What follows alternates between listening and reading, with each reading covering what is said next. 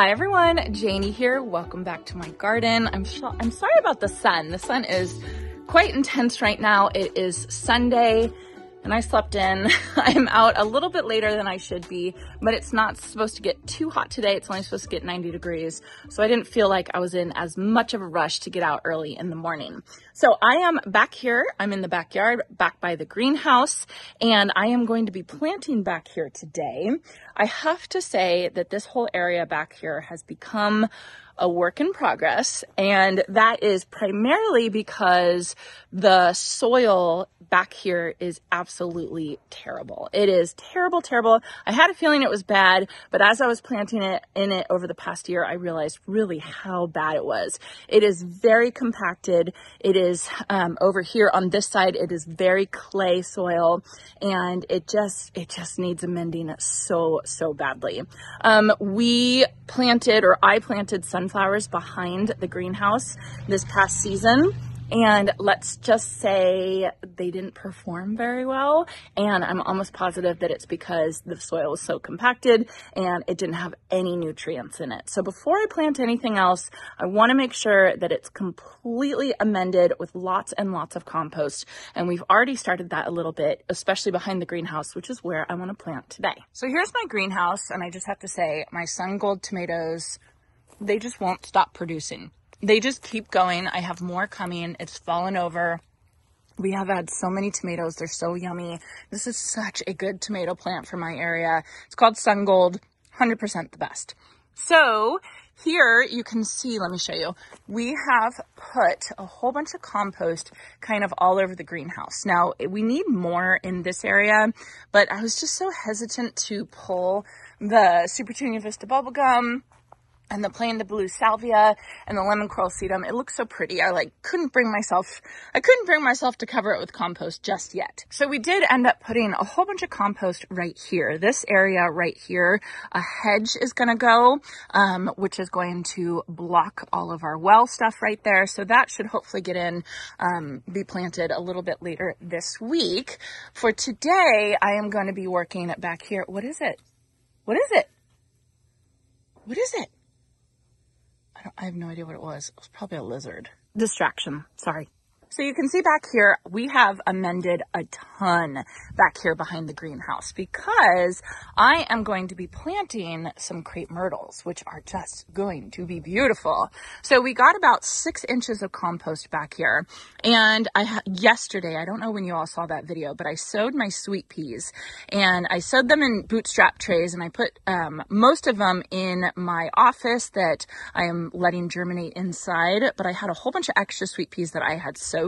And so I just sprinkled them all. I mixed them all together, and then I just sprinkled them all along by this back fence and kind of raked them in. So hopefully I will get some sweet pea growth back here on the back fence, which would be really pretty as a backdrop to these 5 crepe myrtles that are so beautiful. So these guys are center stage pink. Center stage also has red and coral. And actually my neighbor down the street, I'm not going to show you a picture of it, but just trust me, they have a hedge of center stage red, and it's beautiful. It's so pretty. And then they have roses in front of it, and that's what they're using as a privacy screen in front of in front of their house. So what's cool about these is this dark foliage. Look at how beautiful it is. So when it blooms, the pink blooms or the red blooms or the coral blooms, those blooms contrast with this dark foliage, and it is just the most beautiful, beautiful thing.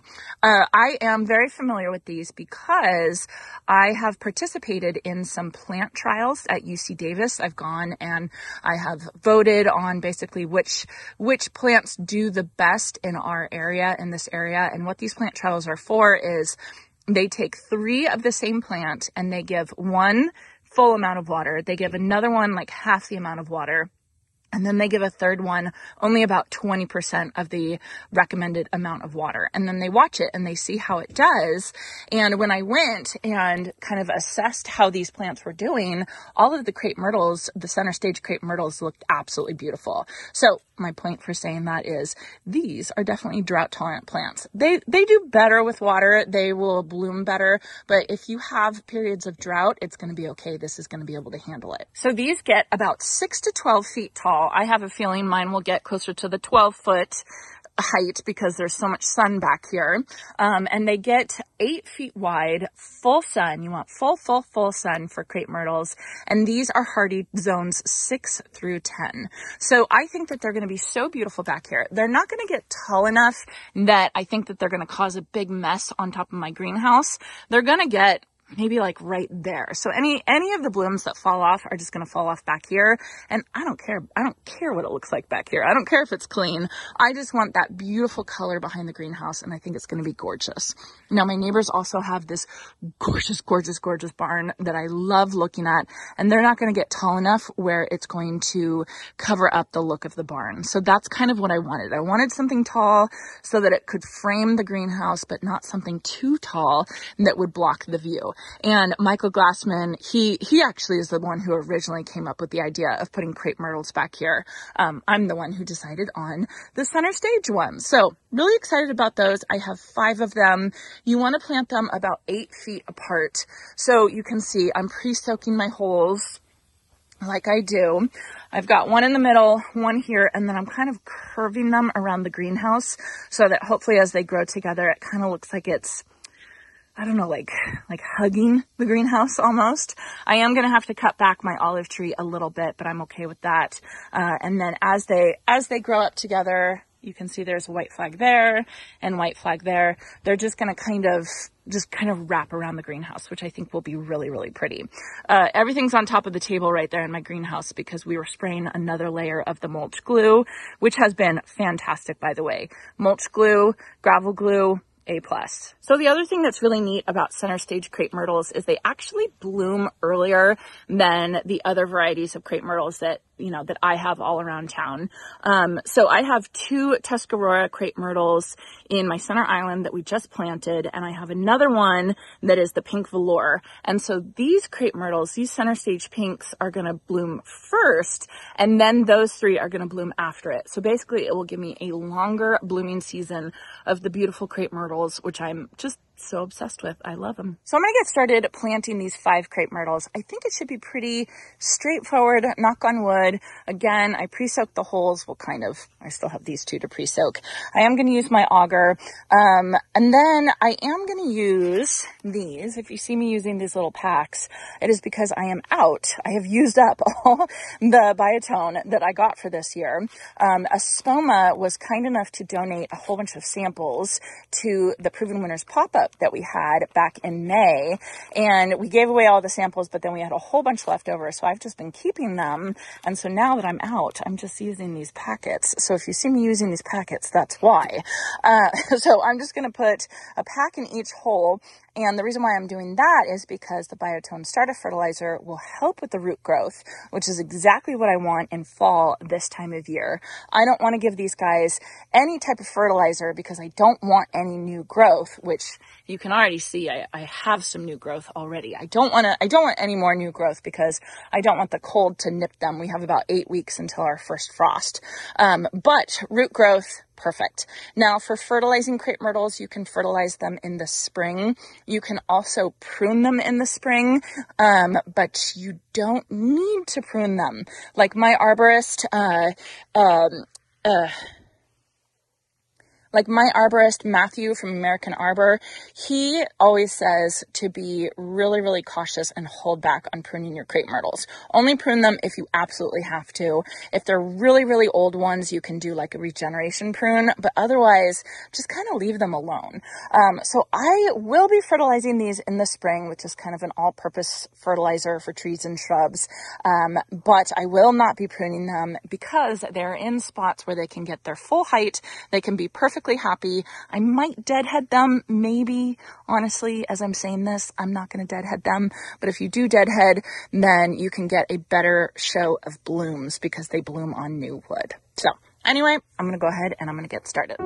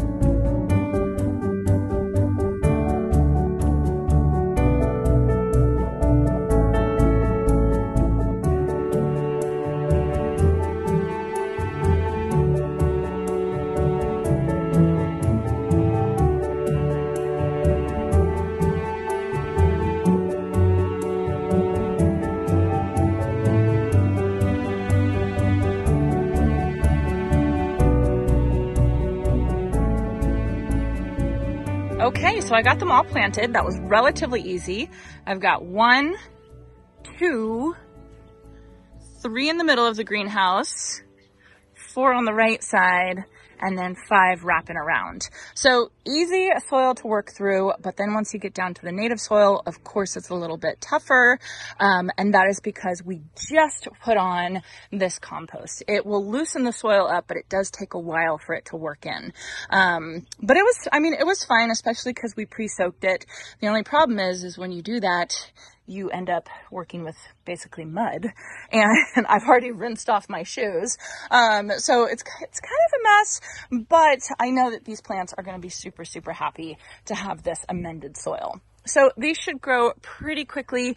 We will hook them up to drip, and I'm just going to kind of leave them. I'm just not going to worry about it. Like I said, I'll fertilize in the spring, but otherwise they're good. And I think that this is going to be a beautiful backdrop for the greenhouse as you're looking from the house back. So I wanted to get one more plant planted today, and that is one of my trees. It's technically one of my trees that I got at Matsuda's when we went tree shopping. But I think you can call this a shrub, like a very large shrub, and that is my Roman candle Podocarpus. This guy right here. Isn't this the coolest plant? So this is a Podocarpus. It is a sport or a variety of the Podocarpus gracilior that Jason and we've planted a bunch of them in the front yard, but those are bigger. Those will get like 45 to 50 feet tall. This one will only get about 10 to 15 feet tall and only about 3 to 4 feet wide. So it's pretty tall and pretty narrow. And then the Podocarpus gracilior has just green foliage. It's beautiful, but this one's special. This one's variegated, and the new growth is really, really variegated. So it should be really fun to see how this one grows. I am planting it right here, right where I've been pre-soaking. You can see that little flag right there. And what it's going to do is it's just going to cap the end of this beautiful screen off right next to my wood burning fireplace. And just as a reminder, our patio is going to extend further out this way and extend further out that way. So this is just going to kind of soften the edge a little bit. So because of the size of this Roman candle, people will call this, or people do call this Podocarpus, a Podocarpus shrub as opposed to a Podocarpus tree. So I want to get my Roman candle Podocarpus shrub planted right here. The problem is that this soil is terrible and we have not amended it yet, and I have been pre-soaking it, but it's still going to be very hard. So I think I need some help, and that help is going to come from my husband Jason, who is football obsessed, part of 5, count them, 5 fantasy football leagues. And might I remind you, it's Sunday. So not the best day to ask Jason for help, but he did say if I timed it right and I got him during halftime, he would come out and he would help me dig this hole. So everybody cross your fingers. Let's hope that I timed it right. Did I time it right? Yeah, it's halftime. It's all good. Are you winning? My bench is outscoring my starters. Is that good? Your bench? Oh, so the people you don't have people playing. I don't have playing are doing better than the people I have playing. So you're not doing good. Not so good today. You're in 5 leagues this year, right? 6. No! I added one from last year. Why does it keep going up every year? It's so much fun. Okay, will you help me dig this hole? Yeah. What did you already get the Crape Myrtles done? Oh yeah, those are all in. Wow. All 5. Let me see. All 5. Wow. Good, right? That's awesome. So I just need help with this one hole. That's it. Easy.